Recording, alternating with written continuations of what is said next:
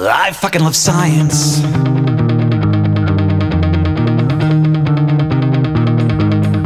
Can you even imagine?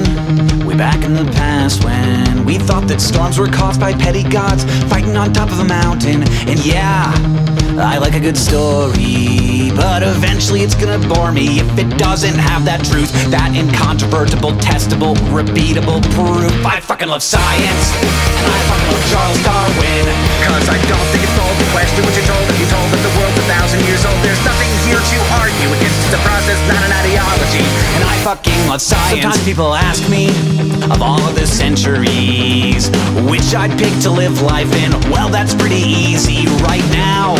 If you think objectively, if you like hawk running water and memory foam beds and TV shows and cell phones and not being dead, you fucking love science. And I fucking love Carl Sagan, cause I think it's fine to look up at the sky and never ever stop wondering why. There's nothing here to argue against. It's a process, not an ideology, and I fucking love science.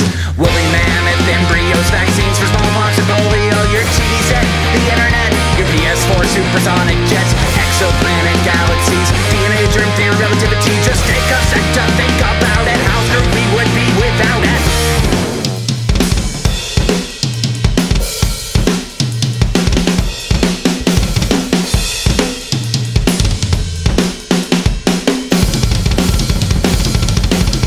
I fucking love science, and I love Rosalind Franklin, cause I wouldn't die remembering why the truth is more important than winning a prize. There's nothing here to argue against. It's a process, not an ideology, and I fucking love science!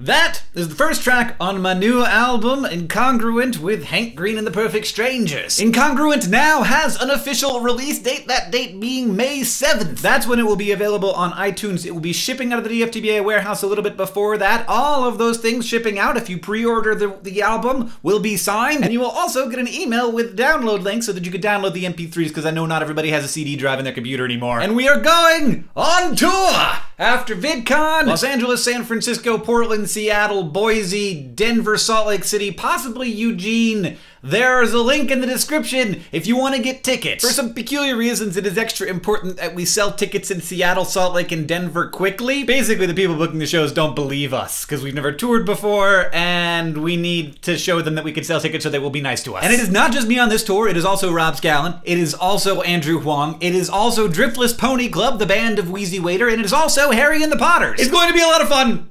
I'm excited about it. All the shows are all ages, and all the tickets are under $20. The prices vary. I fucking love science. John, I'll see you on Tuesday.